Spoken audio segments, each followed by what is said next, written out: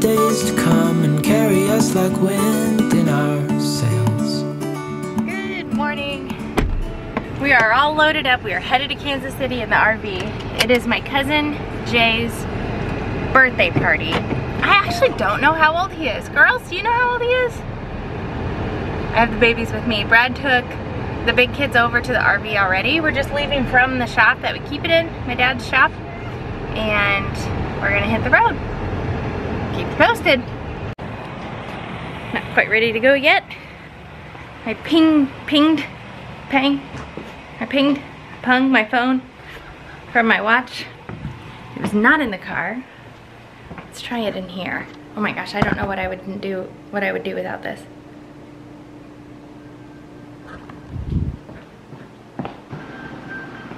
Closer.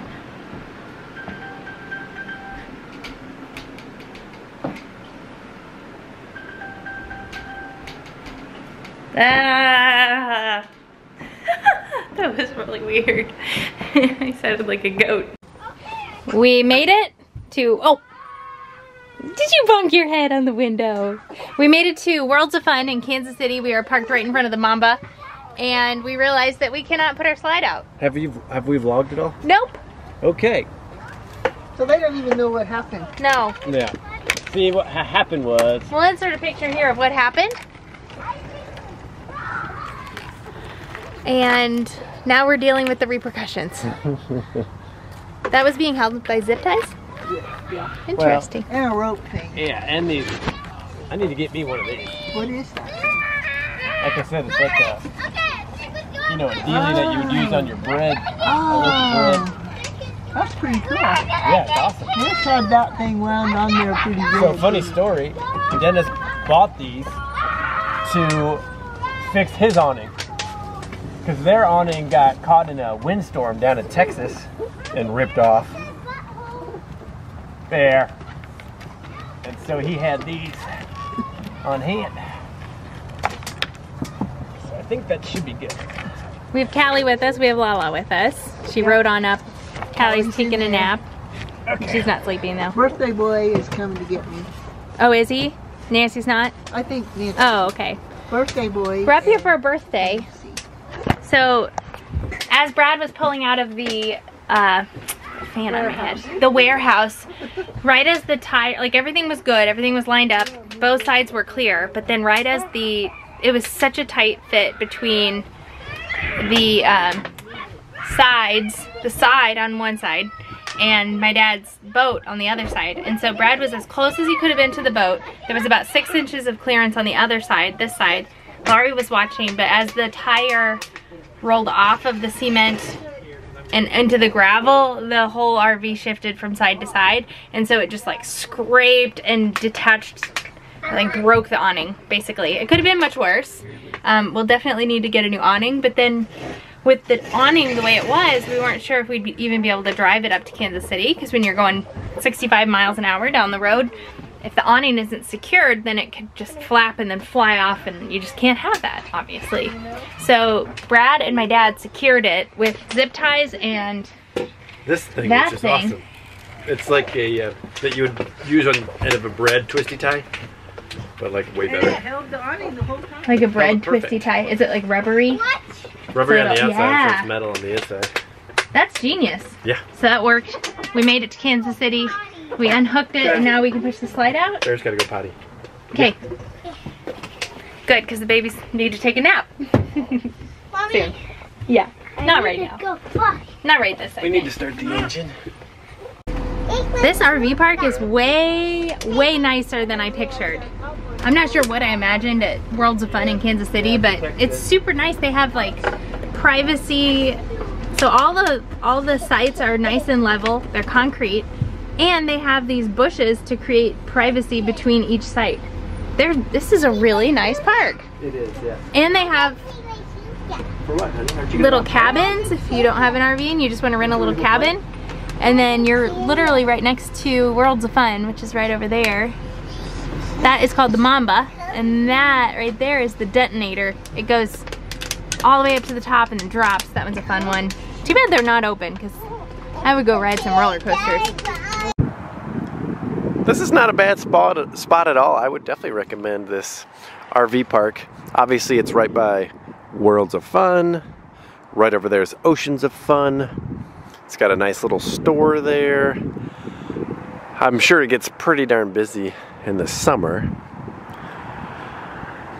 So went to the little store, got the kids some candy just to get them out of the RV because the babies are napping, and man, that really stinks. Like the fixing the arm part, it's not gonna be that bad, but it's this paint repair that's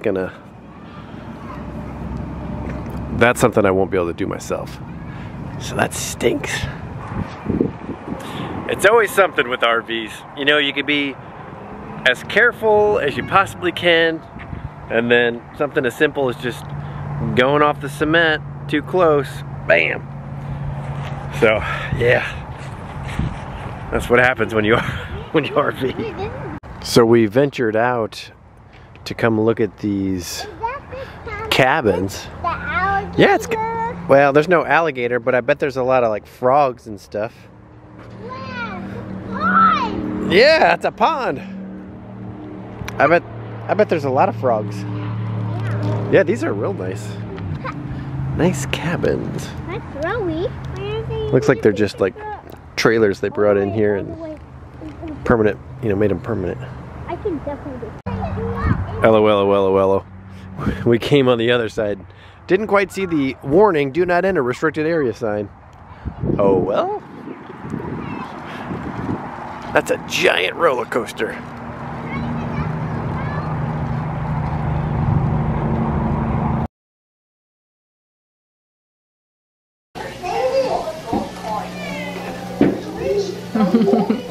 Ladies, your entertainment for the evening is Leapfrog Story Bunny and Bear.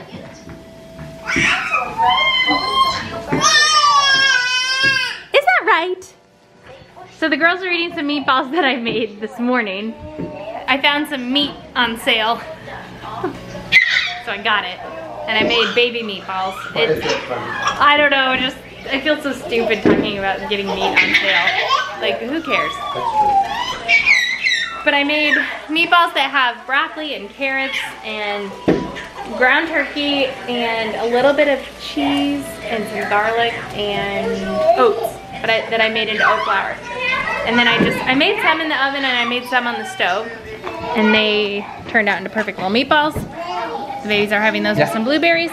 Also today, I went around the house and room by room cleaned it up enough that I could take a photo of it. Oh, I just stepped on something wet. Like each room I could take a photo of it because we are putting this place on the market and it's a pocket listing for a while. So like actual MLS listing will come after we're out, and I think the photos that our real estate agent's gonna take are gonna be of it empty. So I'm getting photos of it like staged, room by room, so I only have to clean one room at a time, and it was kind of a lot of work just like shuffling things around today, but I got maybe half the photos that we're gonna need done, and the other half, like the rooms are not finished. We have shelves that we need to put here before we photograph this room and just stuff like that. So are we gonna do like the surround before we take pictures? That should be in 5 more weeks. 5 weeks? That's a long time. And then I got the pantry, but I didn't get like this side yet because I need to clear off on your personal device. all that stuff out, so. Please try again. That was my day, and parenting these children. I sold our lot. Oh yeah! So, if you're new around here, which you're probably not. You But say if- that like every single video. Well, that's because we have very loyal subscribers and not too many new folks around here. I don't usually have a beard this long. I had 2 people comment on how long my beard is getting. And I was like, well, it's gonna be gone Friday because I have reserves this weekend. Anyway, we purchased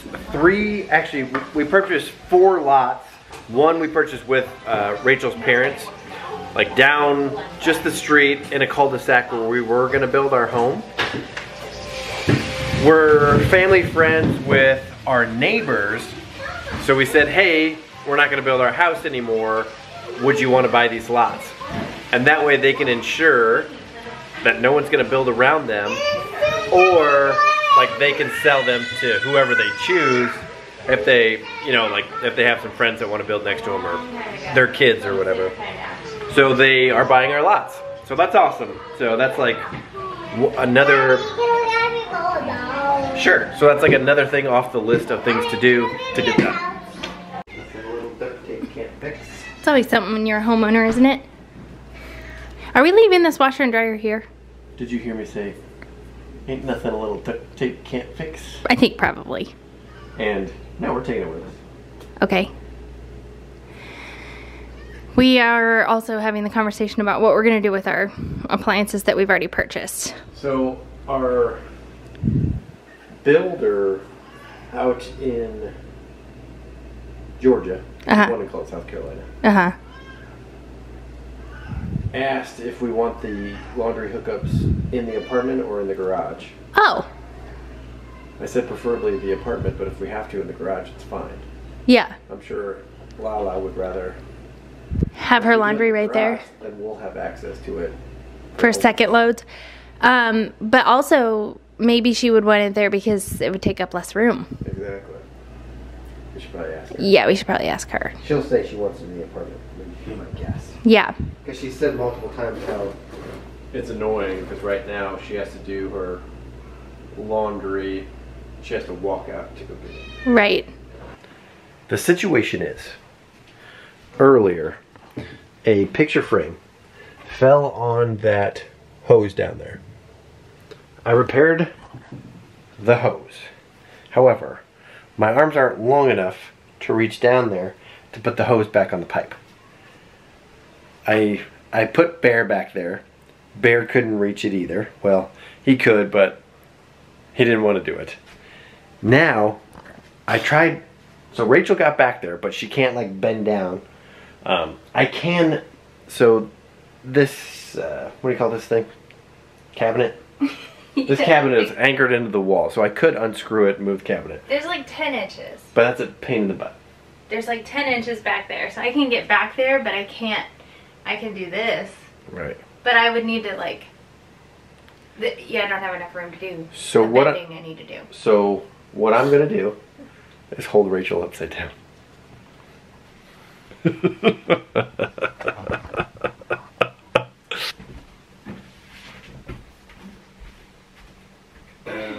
You might want to pull your pants down, or up, I mean. Okay. So I can hold. Couples challenge. Get as low as you can. There you go. The problem is my back isn't gonna bend like. You can't, can you fit like that? Yeah, well, will my boobs fit in here? That's the thing. Are you gonna fit? I don't know. I think I would. Okay. But I'd hate to get all the way up there and then not. Well, let's try it. How are you gonna grab me? Well, just put your, do 1 foot at a time. So I'm gonna go up on the wall. Yeah. Oh my gosh. So I need to do a handstand. Yeah, basically.